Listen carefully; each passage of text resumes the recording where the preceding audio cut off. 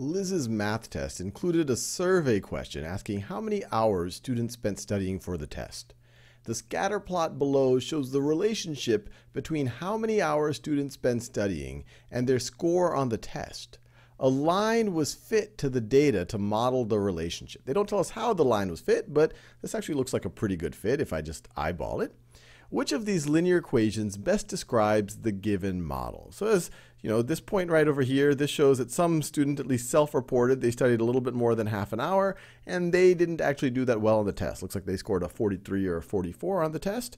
This right over here shows, or like this one over here, is a student who says they studied 2 hours, and it looks like they scored about a 64 or 65 on the test. And this over here, or this over here, looks like a student who studied over 4 hours, or they reported that, and they got, looks like a 95 or a 96 on the exam.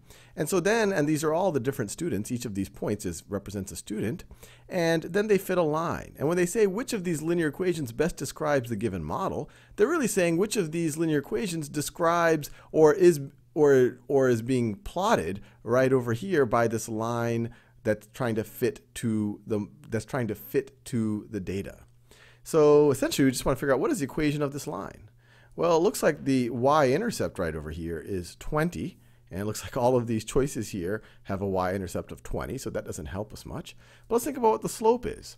When we increase by 1, when we increase along our x-axis by 1, so change in x is 1, what is our change in y? Our change in y looks like, let's see, we went from 20 to 40. It looks like we went up by 20. So our change in y over change in x for this model, for this line that's trying to fit to the data, is 20 over 1. So this is going to be our slope.